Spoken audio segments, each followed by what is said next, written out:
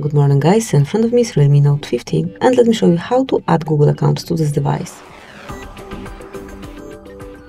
First of all, open the settings, then find and select passwords and accounts, and here click on add account. Now select Google as we want to add Google account.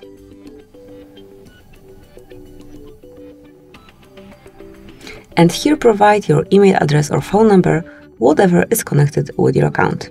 In my case, it is email address. As only it is done, click on next. And now provide the password. Let me do it off the screen. And once the password is entered, tap on next. Click on I agree.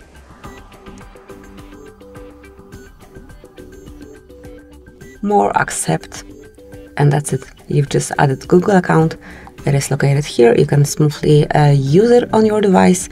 And once you want to remove your account, just reach passwords and accounts, select the one that you want to remove, tap on remove account, and then confirm it by tapping on the remove account, and then just provide either your fingerprint or pattern, whichever screen lock you have. So that is all.